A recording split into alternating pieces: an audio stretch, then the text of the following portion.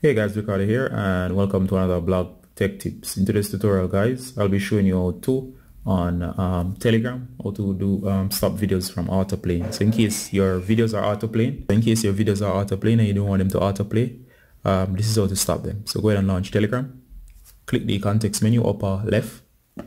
Once you click the context menu, go to settings. Once you're in settings guys, go to data and storage. Once you're in data and storage, you should see a bunch of information. Go down to autoplay media. And of course, in the case that you do not want videos to be automatically played, go ahead and toggle them off.